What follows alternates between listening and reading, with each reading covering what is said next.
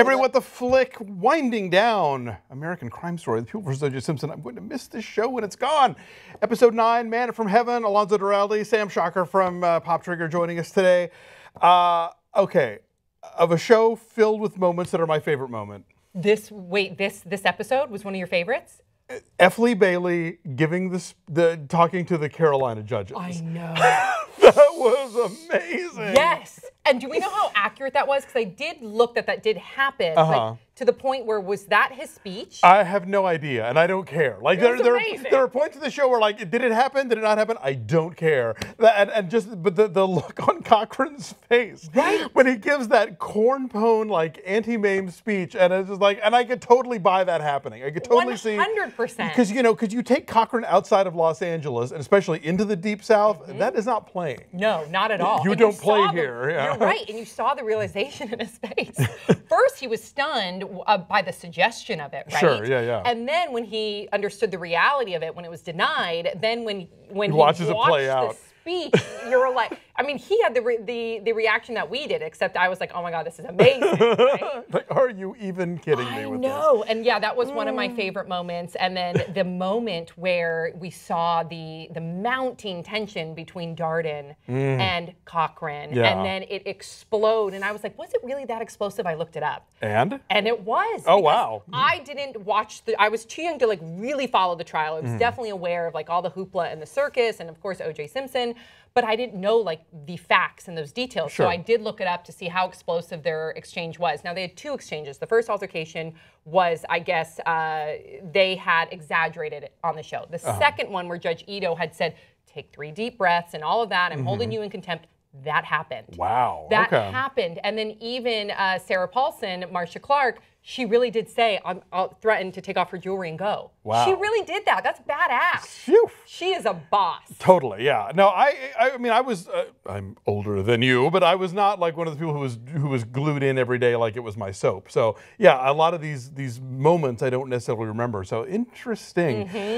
I learned so much about lawyering from this show. Right. The big one being, if you have a witness who pleads to the fifth, ask him the most damning question possible and have him not answer it, and the jury just soak that in. Yeah, because then it's kind of like he's convicting himself by not standing up for himself. Well, because here's the thing, though, and a lawyer thing I learned from other movies is that if you take the fifth, you have to take the fifth all the way. Oh, I did not know that. Yeah, well, you don't have to, but it becomes fishy. In other words, like if you answer certain questions and other ones you plead the fifth, then the ones you aren't answering, obviously, you're guilty. Right. The smart thing to do is to blanket, like not talk about anything. But the way to exploit that is to then do what they did and ask that very damning question, have him continue to take the fifth and be like, all right, no further questions. He is such a piece of shit.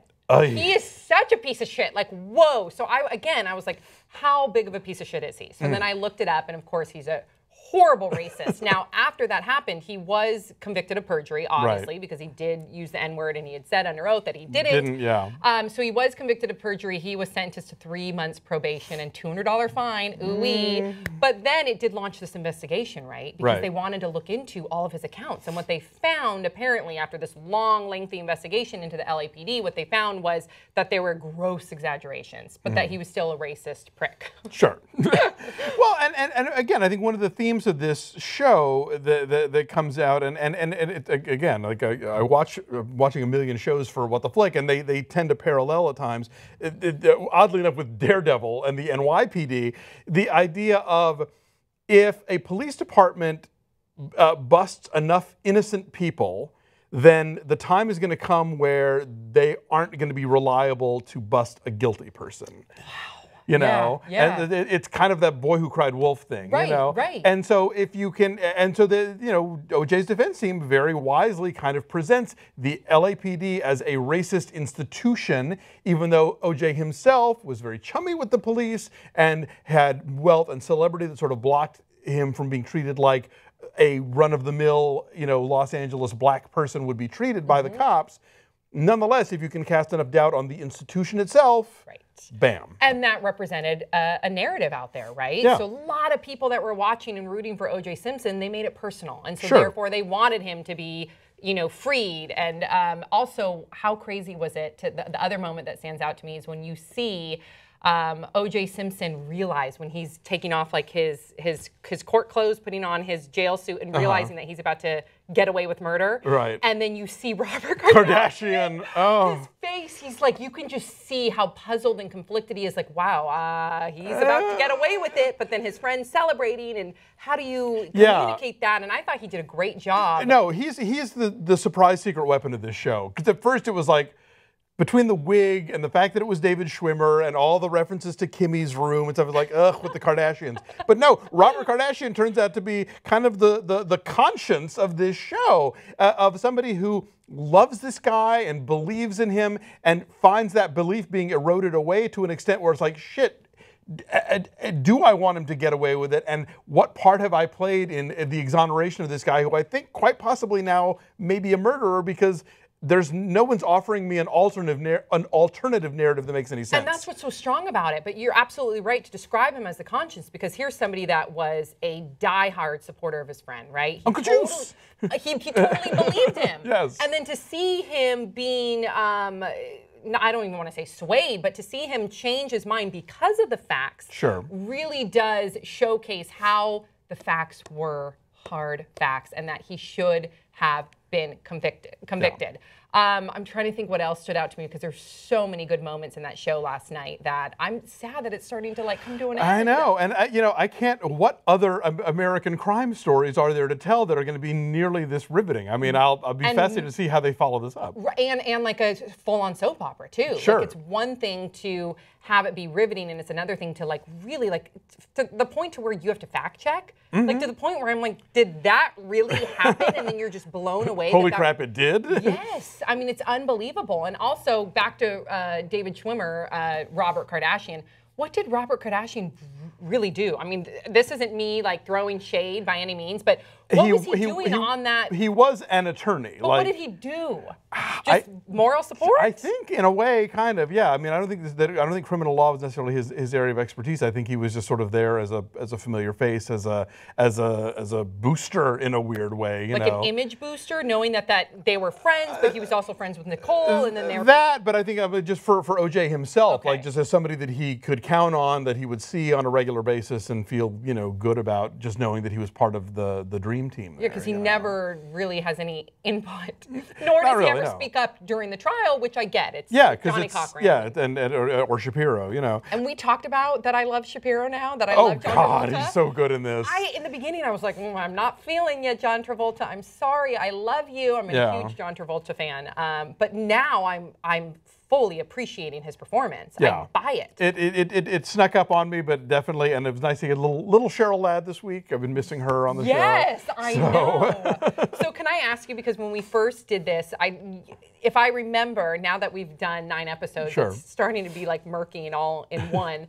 But you weren't sold in the beginning. It took me a couple episodes. I remember at first I was thinking it all struck me as a Saturday Night Live sketch. But I think part of this story is that there is so much absurd about it that there's no way to tell it without getting into that level of absurdity as well. And I think that Karaszewski and Alexander are the perfect guys to do this adaptation, because they have this gift for taking true stories, Ed Wood and People versus Larry Flint and that kind of thing, and sort of, presenting them at face value and be like, yeah, this was nuts, but it's a real thing, and taking these sort of cultural eccentrics and drawing a larger story about the world and about how America works, and they're certainly doing that in a very large canvas here.